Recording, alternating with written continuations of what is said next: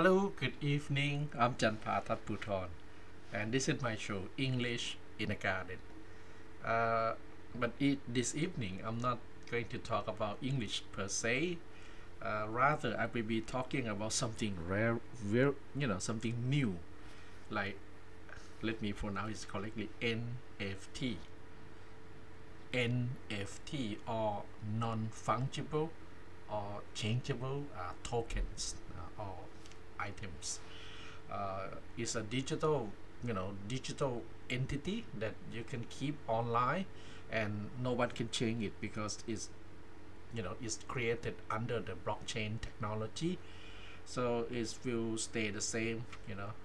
it, no one can alter or modify it.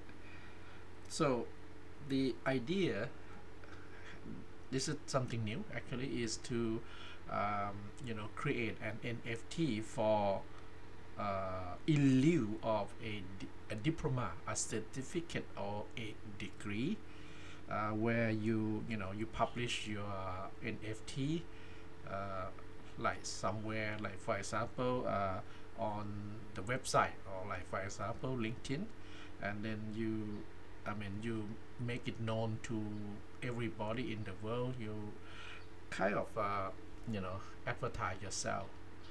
So it's a fresh new idea. So education in the future can be done like 50% online. Like you can go to a metaverse classroom, or take a few courses in the metaverse.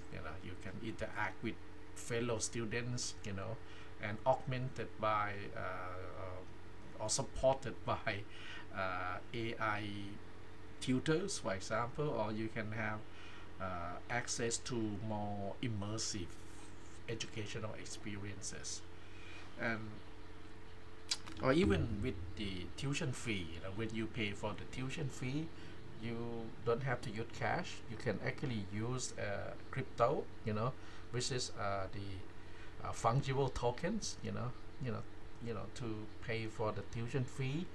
And you can, instead of collecting a paper diploma, you may be given, or you may create a token NFT in collaboration with the tertiary educational institute, like a university.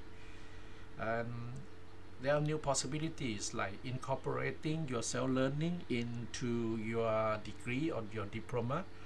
So with blockchain technology, with metaverse and cryptocurrency, and the digital assets like this, it will be a new frontier in education in general. I'm not an expert.